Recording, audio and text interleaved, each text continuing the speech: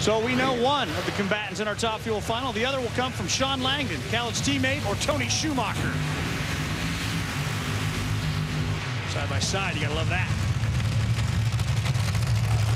Happy birthday, Khaled Belushi. You go to the finals. What's the hardest part about pedaling a Top Fuel dragster? Really, I've been feeling the car been going. Whoop. I miss this feel, but I know you need to do something. Right away, I try to pedal the car, but I've been lucky to win the race, to win the round. Well, you got a chance to win the race next time around. I hope so. Thank you.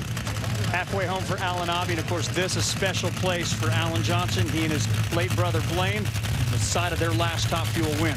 Talked with Alan's crew chief Brian Hughes on Friday, and he said, when he come to this race, because of it being the last win for Alan's brother Blaine, and the fact that we're kind of getting ready for the countdown, he says it just seems like everybody, especially Alan, is just a little bit more focused. And even though I got hammered in my power rankings, I did look at the numbers coming in, and I said, good point. The Alan Abbey team was one to watch because they always do well here.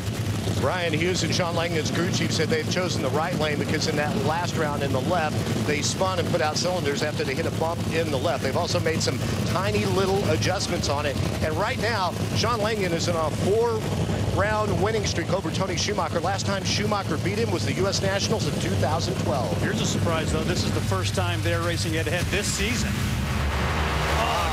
Smoke, and it's going to be an all Alan Abbey final. Not pretty for Shawn Langdon either, but that doesn't matter. Alan Johnson and Alan Abbey will win Top Fuel today. Just a question if it's Khaled or Shawn. And this was a surprise because Tony Schumacher had a very, very consistent race car. Now, I'm not surprised that he spun the tires. We're seeing a lot of tire smoke down track, but look what Tony does. Right at the hit of the throttle.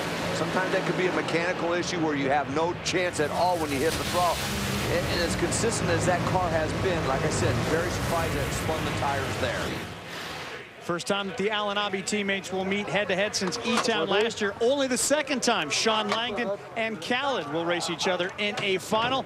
The lane choice going to the 4:06.6 elapsed time driver, birthday boy Khaled Belushi.